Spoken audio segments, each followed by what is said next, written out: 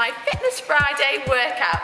I got such good feedback last week about the countdown circuit. A lot of you liked it, so thanks so much for all of your tweets. I decided this week we'll do countdown circuit numero 2.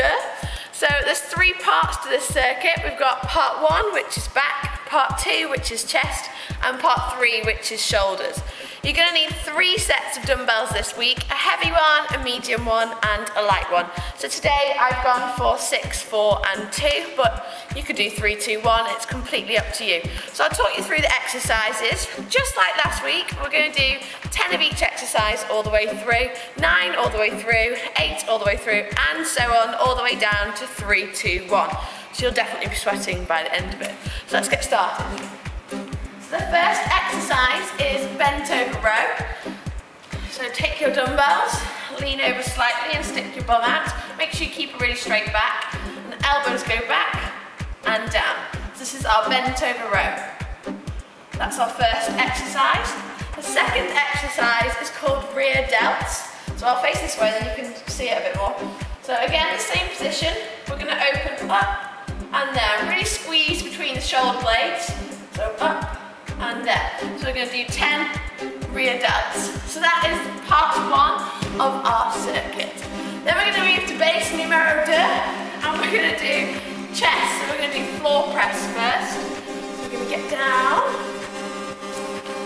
Bring your knees in like this and hold your weights here. And we're going to push them up to the ceiling and bring them down.